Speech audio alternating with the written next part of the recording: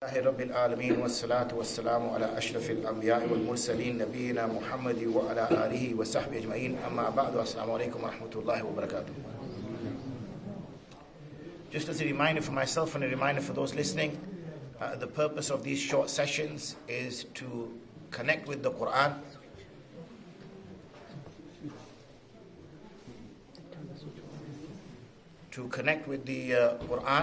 so that we realize its relevance in our normal day-to-day life.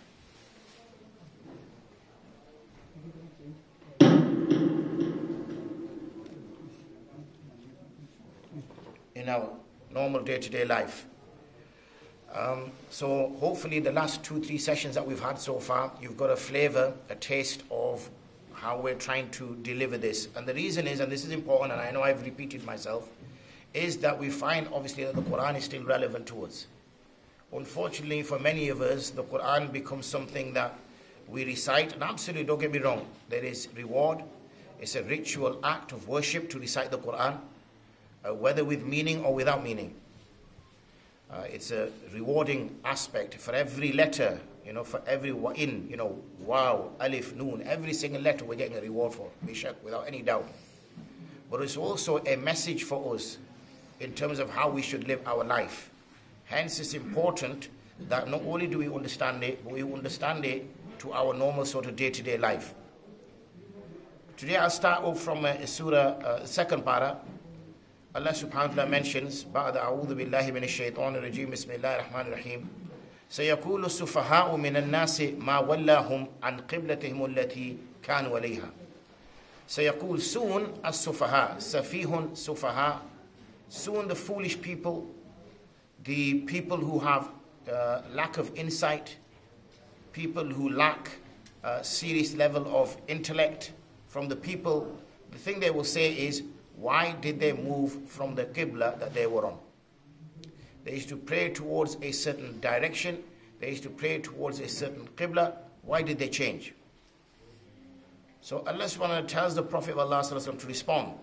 He says, قُلْ لِلَّهِ الْمَشْرِقُ وَالْمَغْرِبُ يَهْدِي مَنْ يَشَاءُ إِلَى صِرَاطٍ مُسْتَقِيمٍ. For Allah subhanahu wa ta'ala is the direction of the east or the direction of the west. The whole earth belongs to Allah. Which way you face, you are technically turning to Allah. I'm not giving a fiqh answer here. I'm giving a more philosophical understanding. Whichever way you turn, there is Allah. يَهْدِي مَنْ يَشَاءُ إِلَى صِرَاطٍ مُسْتَقِيمٍ. He guides who He wishes towards the straight path. وَكَذَلِكَ جَعَلْنَاكُمْ أُمَّةً وَسَطًا لِتَكُونُوا شُهَدَاءَ عَلَى النَّاسِ. In this way, we have made you a moderate religion. A religion which is balanced. Why? لِتَكُونُوا, so that you may be shuhada, witnesses against the people on the day of judgment. وَيَكُونُ الرَّسُولُ عَلَيْكُمْ شَهِيدًا. And the messenger can be a witness against you. So this is Allah subhanahu wa ta'ala's model for ensuring we live a moral and ethical life on the planet. The Muslim deen, the Islam, has been chosen as a religion which is balanced between extremism and laxity, laziness. So we will find on the planet a person's religion could be anything. Football could be a person's religion. Music could be a person's religion. When I use the word religion, I don't mean that there's certain ritual acts, even though there might be. Religion means the way of life that you have chosen, the way you wish to live. So whenever we hear the word religion, we always sort of think, oh, well, Judaism, Islam, this. No, I think we need to maybe use a different word rather than the word religion. Rather, use the term, the way of life that you have decided to live. What is your motivation? What do you consider to be right? What do you consider to be wrong? What do you use to decide what is right? What do you use to decide what is wrong? That is, in essence, the lifestyle that you've chosen. How you choose to dress, how you choose to eat, what you choose to eat. All these are a way of life. How you choose to have relationships with anybody, whether the opposite gender or not. All these are lifestyle choices. All these are choices we make all the time. And this is what a religion is. Not necessarily that do I read the Quran, do I read the Bible or whatever. It's not in that way, and this is why we need to understand this better. So Allah subhanahu wa ta'ala made the religion of Islam balanced in the middle, meaning that we can work on Friday. We don't have a Sabbath.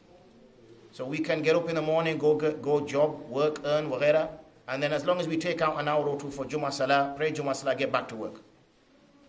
We're not required that as soon as the sunset of Thursday comes in, that we cannot even press a button on a lift.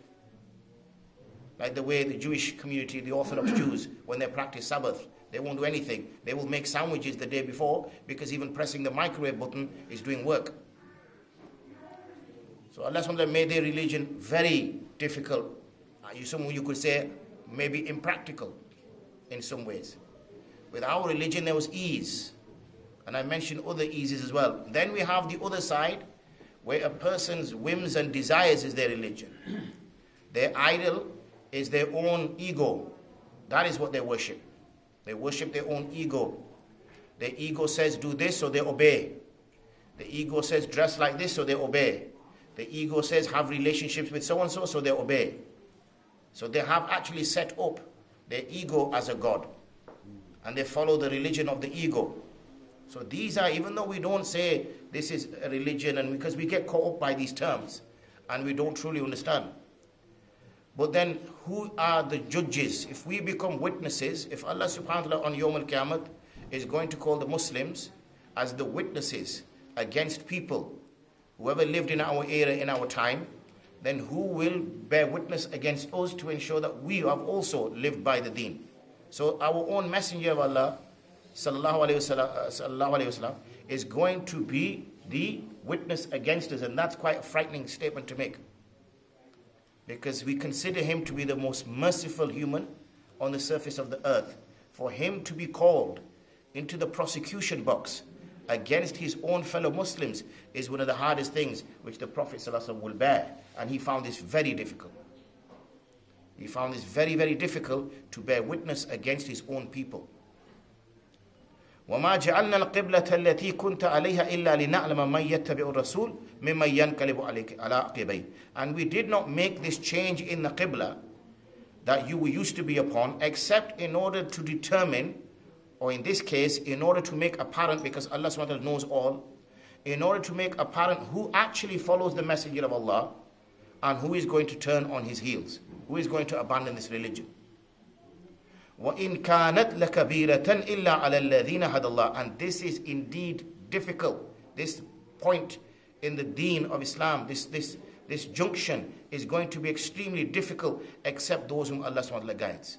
Again, I always try to say is picture yourself in, delve into the Quran. Become part of the Quran. What is happening? The Muslims were in Mecca. In Mecca, they were persecuted. They were killed. They were ridiculed. They were laughed at. For 2-3 years, they lived in the valleys surrounding Mecca. They could not feed. They could not eat because their trade embargoes were placed against them. So nobody would do business with them. They weren't allowed. Nobody was allowed to marry from them. So their daughters would get older, their sons would get older, but nobody would come for marriage. And they lived like this for 3 years through this great difficulty. Then Allah subhanahu wa ta'ala makes an opening. He permits hijrah. The Muslims leave, they go to Medina. When they arrive in Medina, they sought salvation of being counted amongst the Ahli Kitab in Mecca. So for the mushriks, they couldn't really work out what religion Rasulullah ﷺ was professing.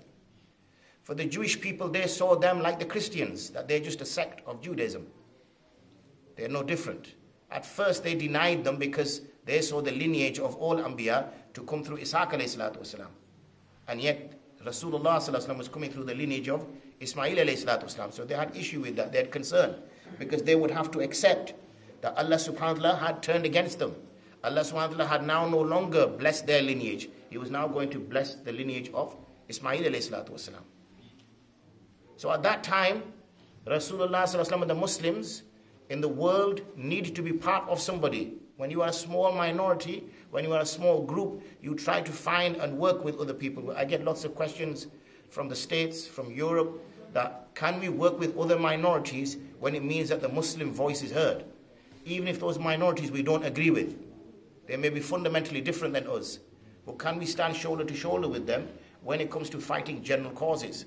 So in this case, the Muslims look like the Jews. The Muslims behave like the Jews. And the Muslims are praying towards Bayt al-Maqdis. So when the Messenger of Allah ﷺ used to pray in Makkah, he could pray in such a way that he would have Makkah, the Kaaba in front of him, and he would pray in a direction, when he did pray publicly, in such a way that Bayt al-Maqdis was there, so there would be a line that you could draw from the Kaaba to Bayt al-Maqdis. So he managed to pray towards Bayt al-Maqdis, but also pray to the Kaaba at the same time. However, when he moved to Medina, now it was impossible to pray towards Makkah and towards Bayt al-Maqdis. It's impossible to do that because they're two separate directions. So for the first 16 months or so, Rasulullah ﷺ and also the Muslims prayed towards Bayt al-Maqdis. They did not pray towards the Kaaba. In this way, the Jewish people provided some support, because the Muslims were no different than the Jewish people. The Jewish people ate kosher, Muslims ate halal. They recognized the same Anbiya, the same names. So they had an affiliation. And that gave strength and protection to the Muslims. Otherwise, Aus and Khazraj at that time hadn't converted. There was obviously mass conversions which took place after. But at that time, there was many mushriks. Obviously, there were many munafiqun. There was no need for the munafiqun in Makkah because there was open hatred for the believers. So there's no need to conceal. But once the Prophet of Allah ﷺ arrived in Medina and he became the statesman and he became a powerful man, then now the enemies came with concealed ideas, with tricks up their sleeves. And this proved more difficult. So this turning away would mean that also that community which provided support, that community which meant that the Muslims were part of Ahli Kitab, would now also turn against them. And we hear, and this will be repeated throughout, وَمَا كَانَ اللَّهُ لِيُضِيعَ إِيمَانَكُمْ إِنَّ اللَّهَ بِالنَّاسِ لَرَءُوفٌ رَحِيمٌ. So when people turned, some people unfortunately could not accept that the Messenger of Allah ﷺ was now identifying through Allah subhanahu wa ta'ala's command a new direction for the Muslims, a new way forward for the Muslims, in which the Muslims would not be defined by others, in which the Muslims would define themselves. And this is a historic moment. It's a historic moment when we go back, if we, as I said, if we could embed ourselves in the Quran, and if we were back in Medina at that time, for this to happen, this was huge. This was huge. The fallout of this, the discussions, the talking in the markets, the plotting against the Prophet of Allah ﷺ, these conversations, they became more. قَدْ نَرَى تَقَلُّبَ وَجْهِكَ فِي السَّمَاءِ. We see you turn your face towards the heavens. Allah SWT addresses the Prophet of Allah ﷺ. فَلَنُوَلِّيَنَّكَ قِبْلَةً تَرْضَاهَا. So we're now going to turn you towards a qibla that you desire. So here shows that the Prophet of Allah ﷺ wanted to turn towards the Kaaba. But he waited on permission from Allah subhanahu wa ta'ala. Now we know that the Prophet of Allah ﷺ is a shari. He can bring sharia. It's not that we just follow. We're not Quranists. We don't just follow what the Quran says. We are Ahl Sunnah wal Jama'ah. Yani we also follow what the Prophet of Allah ﷺ said. So that means Allah subhanahu wa ta'ala made certain things halal and he made certain things haram. And the Prophet of Allah ﷺ made certain things halal and he made certain things haram. We know, for example, that he made Medina into a haram, like the way Ibrahim ﷺ had made Makkah into a haram. So we see many of these. I just one example. فَوَلِّ وَجْهَكَ الشَّطْرَ الْمَسْجِدِ الْحَرَامِ. So he says, now turn your face into the direction of Masjid al-Haram. وَحَيْثُمَا كُنْتُمْ فَوَلِّ وُجُوهَكُمْ شَطْرًا. And whichever place you are, wherever you are on the surface of the earth, that is the direction that you will turn towards. وَإِنَّ الَّذِينَ أُوتُوا الْكِتَابَ لَيَعْلَمُونَ أَنُّ الْحَقِّ. And then Allah subhanahu wa ta'ala says that these people who are actually having a go at you, who are actually criticizing you, they know that you would come and they know that your qibla would be towards the Kaaba. They know that as much as they know their own sons. وَمَا اللَّهُ بِغَافْلٍ أَمَّا يَعْمَلُونَ وَلَئِنْ أَتَيْتَ الَّذِينَ أُوتُوا الْكِتَابَ بِكُلِّ آيَةٍ مَا تَبِعُوا قِبْلَتَكَ. And if you think that by turning this way you are losing your friendship with the Jews, that you're losing the only side or the only people that could resemble you or could connect with you, then no matter what sign you bring, no matter what proof you bring, they will not accept you. وَمَا أَنْتَ بِتَابِعِ الْقِبْلَةِ. But neither should you follow their direction. You have your own identity. وَمَا بَعْضُهُمْ بِتَابِعِ الْقِبْلَةِ بَعْضٍ. And here we see throughout Allah subhanahu wa ta'ala mentioning again and again, and I mentioned earlier, الَّذِينَ آتَيْنَهُمُ الْكِتَابَ يَعْرِفُونَهُ كَمَا يَعْرِفُونَ أَبْنَاءَهُم. Like they know their own sons, they know. And Allah subhanahu wa ta'ala repeats again, وَمِنْ حَيْثُ خَرَجْتَ فَوَلِّ وَجْهَكَ شَطْرَ الْمَسْجِدِ الْحَرَامِ. And again, وَمِنْ حَيْثُ خَرَجْتَ فَوَلِّ وَجْهَكَ شَطْرَ الْمَسْجِدِ الْحَرَامِ وَحَيْثُ مَا كُنْتُمْ فَوَلِّ وُجُوهَكُمْ شَطْرُهُ. In fact, you see it nearly half a dozen times, Allah subhanahu wa ta'ala emphasizing this point. Now, this is no small thing. As I mentioned to you before when in the Fajr sessions, that when Allah subhanahu wa ta'ala repeats something, when Allah subhanahu wa ta'ala is making an emphasis, that shows that this, because for us we just read it and turn the page and we're gone. But this is such a momentous point where the Muslims' self-identity came through. It's a massive play. It's a massive thing that happened. But unfortunately, we need to go to the books of the ulama and read how huge this was. And I say unfortunately because we don't do that. That's why I said unfortunately we have to go to the books of the ulama, because that would mean that we have to actually seek something. And we stop there. And then the whole point of this addressing, Allah subhanahu wa ta'ala says, فَلَا تَخْشَوْهُمْ وَخْشَوْنِي. What are you afraid of? You think that people won't be on your side? You think that you will be isolated? You think that you will be a minority? You think that everybody's going to point at you? You think people are going to ridicule you? You think people are going to laugh at you? Why do you fear? Allah subhanahu wa ta'ala says, فَلَا تَخْشَوْهُمْ. Don't be frightened or scared of them. If there is anyone you should be frightened or scared of, وَخْشَوْنِي. Fear me. Fear me, Allah subhanahu wa ta'ala says. وَلِأُتِمَّ نِعْمَتِي عَلَيْكُمْ وَلَعَلَّكُمْ تَهْتَدُونَ.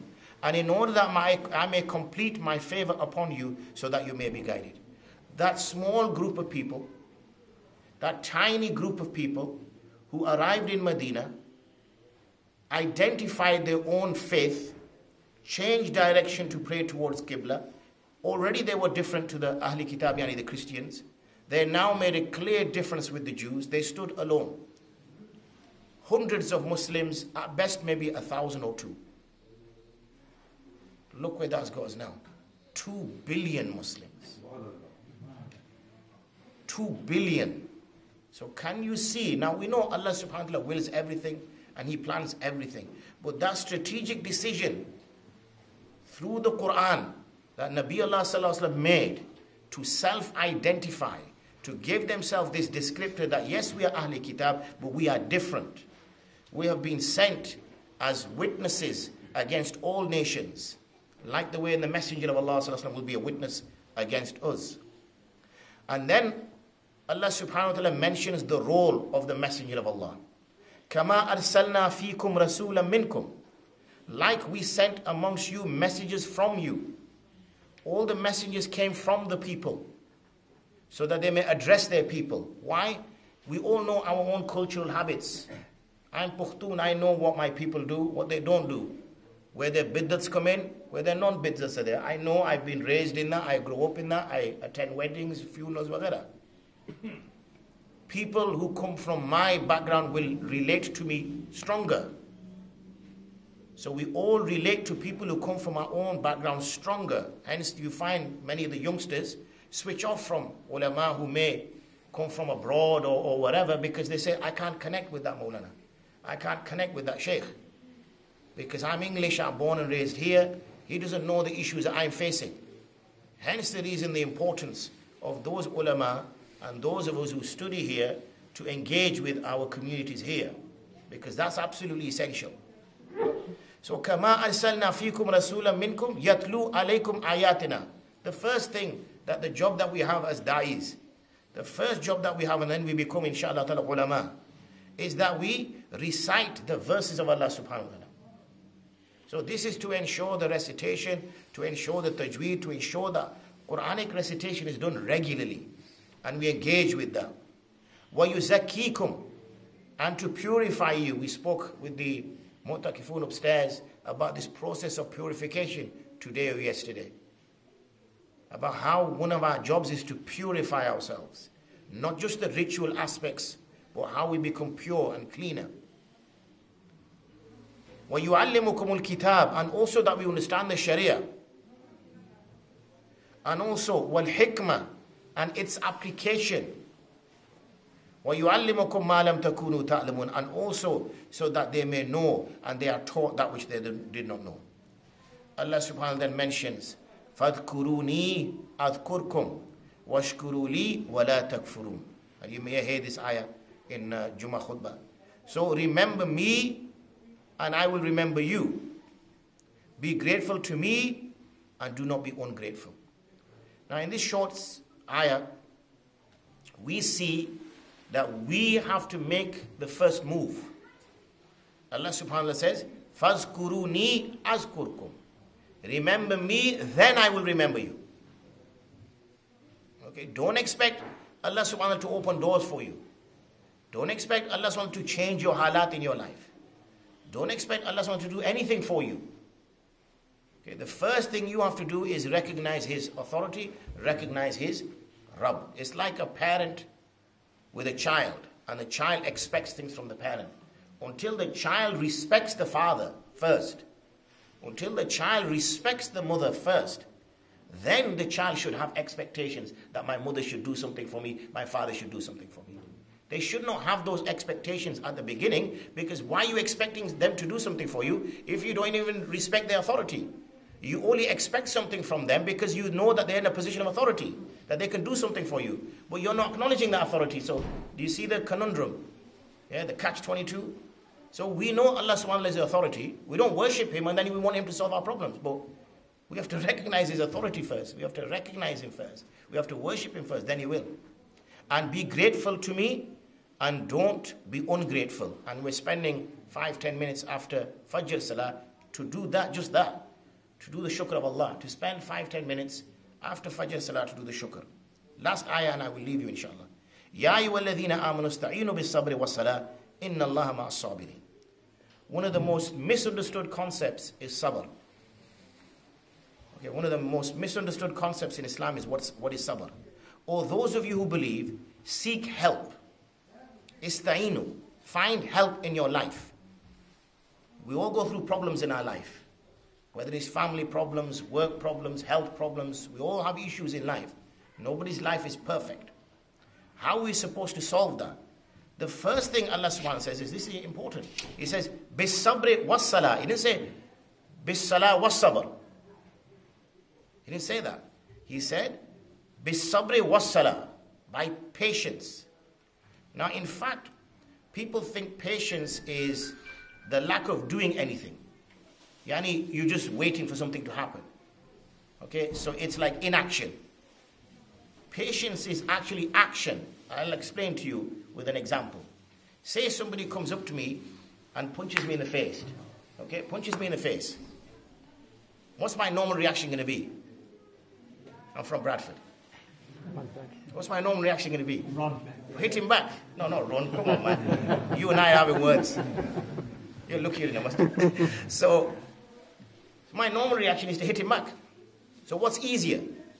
To hit him back, isn't it? That's natural. Do I have to think? Do I have to think, okay, now I need to pick my hand up, aim for his... That's a natural reaction. It's actually unnatural. It requires action to be patient. Did you understand? People always think patience is inaction, like, oh, I'll be patient, so I won't do anything. I'll just, It's not. Sabr is the only action. The rest are automatic things that we have within us to do things. So sabr is the act. We know, for example, from a hadith, the Prophet of Allah ﷺ walked past a graveyard and a lady is crying and lamenting over the grave. She's really crying loudly. And so the Prophet of Allah ﷺ says, Isbiri wahtasibi, yani be patient and seek reward. Obviously, she didn't know who he was. So she says, Da'anni, go away. You don't know what I'm going through. She knows, he's a bloke. He doesn't know what a mother feels when a mother loses their child. It's easy for you to say. Afterwards, someone mentions to her, do you know who that person you addressed? She goes, no, who was it? She goes, it was the Prophet of Allah. That also shows the remarkable nature of the Prophet of Allah. It's his humility, his humbleness. That he wasn't even recognized by his followers, subhanAllah. And now in the world that we live in, ajib, if somebody doesn't come up to you and shake your hand because you're a big scholar, you look up like, ajib banda, do you get what I mean? And here is Nabi Allah sallallahu alaihi wasallam walking past the graveyard and his own follower doesn't recognize him. Right? That shows his remarkable nature. So anyway, once she's informed of who he is, she goes and it mentions in the hadith that I did not find any doorkeepers. That again reconnects with that humility, humbleness. He had no protection. Many times when you want to get to big scholars, you've got to go through lots of gatekeepers. You have to speak to Shagid number 64 first. Once Shagid number 64 gives you ijazah, then you go to number 63. Then he gives you ijazah, you get to 62. By the time you reach the sheikh, he's passed away. You think, chalo, I'll go back to the other one. Now, don't get me wrong, I say that tongue in cheek. Obviously, for some of us to be complete, if every person was bombarding the ulama, 24/7, the poor guy wouldn't, be able to do normal things. But, I'm exaggerating that point, but it's a fair point as well. So she goes there was no doorkeeper, so I walked in. So I said, Ya Rasulullah, I will be patient. I will be patient. So he says, in words to that effect, I paraphrase, what choice have you got now but to be patient? What are you going to do? I'm using my words now. What are you going to do? You're going to bring the dead back to life. You have to be patient now. What else are you going to do? So patience is that time when your natural reaction is to do something. Your natural reaction is to do something. Strike out. You're having an argument with the missus. She's not putting enough salt in. And you never explain the masla to her that she could taste it. That's the only masla men know, don't they? Mufti Sahib, is it jais for your wife to taste food? Why are you asking me that for? Because you see, I like my salt in rye and I like my chili rye and it gets me really angry. I still get questions like that from sisters saying, can I taste the food? I say, why? Because my husband gets really angry. I think so. He's fasted all day. And once he's breaking fast, he's showing anger to his wife. We spend 5 hours in the kitchen cooking. Ajib, honestly. And the fuqaha mentioned it. I know he's asking, is it nice? So he can text his wife. You can't taste it now, so my beatings will be no high. So, when she sees him, she goes, I will be patient. So this thing about patience is when we have an argument with the wife, or had a do with the next door neighbor because he's always parked in my spot. He leaves his own spot and he parks in mine. Why is he doing that for? For whatever reason, we end up in an argument. We are humans, we argue all day. Okay. At that time, the normal reaction is to raise your voice, to get physical, to get aggressive, to do whatever. Patience is the ability to be able to control that. And that is very hard. Very hard. Very difficult. So it's not inaction. It's not running away.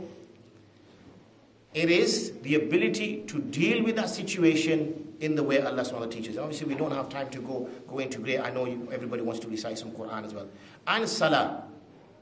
Because Allah subhanahu wa ta'ala is with as-sabirin. He is with as-sabirin. So may Allah subhanahu wa ta'ala give us a tawfiq to understand who we are and be able to practice the deen as He should. Ameen. Wa akhir da'wana. Alhamdulillah Rabbil Alameen. Assalamu alaikum.